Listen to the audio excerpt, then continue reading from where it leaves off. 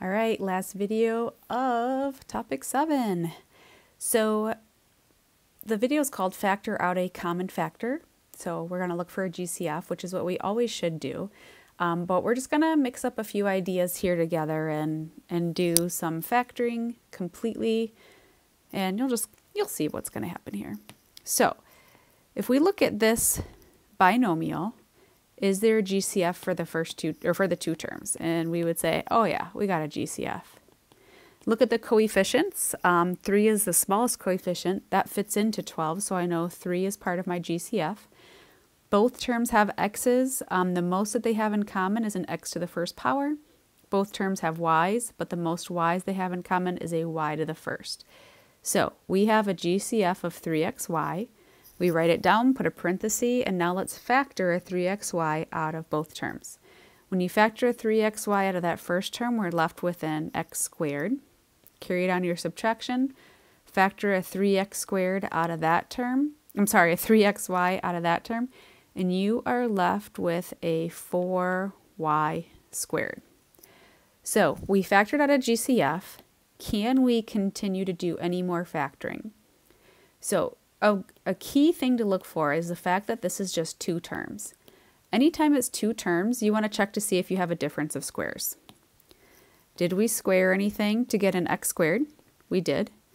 Do we square anything to get a 4y squared? Yeah, that's a 2y times a 2y.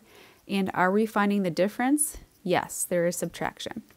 So we can factor that difference of squares into the sum and difference, the two binomials, so x plus 2y times x minus 2y. And then we don't want to forget we had that GCF that comes down for our final answer. So here is factored form of this original binomial. All right, moving on to part B. 4x cubed plus 24x squared plus 36x. Do we have a GCF that we could factor out of all terms? Guess what? We do. So coefficients, we have a 4, 24, and 36. The smallest one, 4, does fit into the other two. So 4 is in our GCF, and all three terms have x's. The most x's they have in common is an x to the first power. So we're going to factor a 4x out of each term. You take a 4x out of 4x cubed, leaves you with x squared.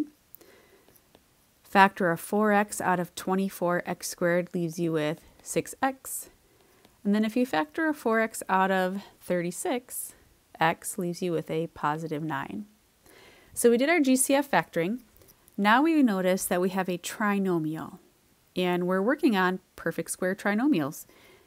Any chance this is a perfect square trinomial? Do we square anything to get x squared? Do we square anything to get a 9? And then is our middle term 2 times that x times that 3? And it is. So that means we can write this as a binomial squared, x plus 3 squared.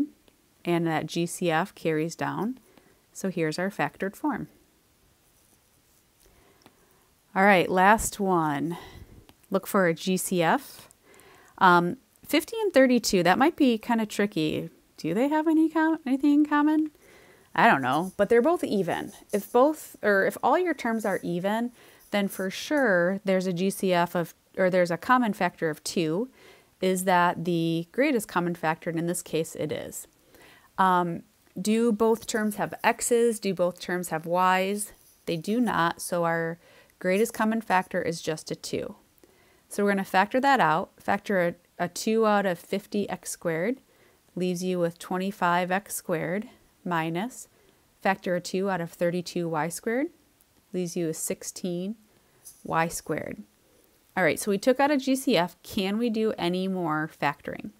Well, inside the parentheses, we have two terms. When it's two terms, look to see if you might have that difference of squares.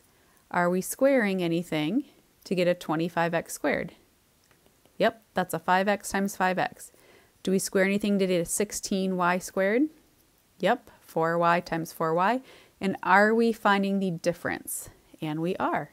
So we can factor this into our pattern.